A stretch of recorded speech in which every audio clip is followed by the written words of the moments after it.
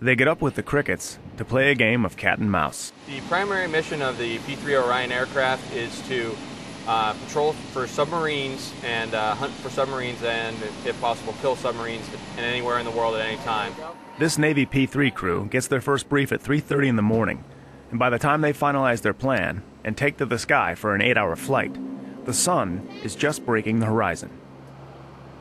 The primary technique used to catch a sub is to drop a number of buoys in the ocean, using different interlocking patterns. Then the crew collects various sound, magnetic, and sonar data, giving them further clues. The data is analyzed by the tactical coordinator, who tries to anticipate where the sub might be hiding. The plane flies a few hundred feet above the ocean, and the pilots look for telltale signs, like a wedge-shaped wake. When you get hard contact, it's like reeling in the fish, so it's that excitement of the first bite, getting the hook in his mouth, and then seeing who's the better man, so to speak. Once a sub is found, the P-3 can launch a torpedo or missile to destroy it.